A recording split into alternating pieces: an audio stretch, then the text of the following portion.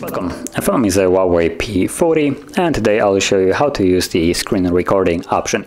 So to get started, let's pull down the notification panel like so, and you'll have the screen recording toggle right here. So before you tap on it, you want to hold it, and this will take us to the settings hopefully. Or at least it looks like there is no settings for it on this device, so I guess we can just simply tap on it.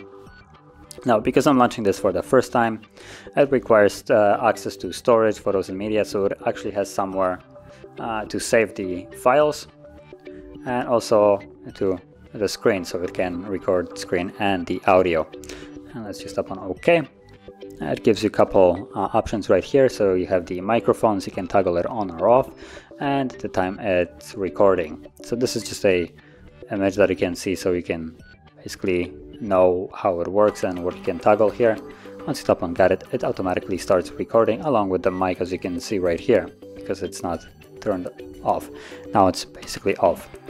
And whatever I do now will be recorded, as long also wherever I'm touching. You can see this white dragging thing barely, because it's keeping up under my finger fairly well, but when I'm moving it really quickly you can see that dot basically tracing after my finger. That is so you know on the recording where you were touching on the finger, or on the screen I meant.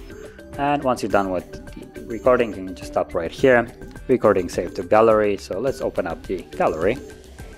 And in here it just popped up, so you have the video for instance right here. You can tap on it, and let me mute it so it doesn't actually so you can't hear me. And once you start playing it, just give it a moment. I took a little bit longer to actually start tapping on the screen, so you can see. There we go. And there we go. You can now see the recording and what I was doing. So with that, you can also open up apps, and all of that will be recorded unless an app will not allow it. There are certain apps, for instance like Netflix, that specifically block this feature, and if you try to record it, you will basically just have a black screen. But yeah, that is basically how you would record this. And if you found this video helpful, don't forget to like, subscribe, and thanks for watching.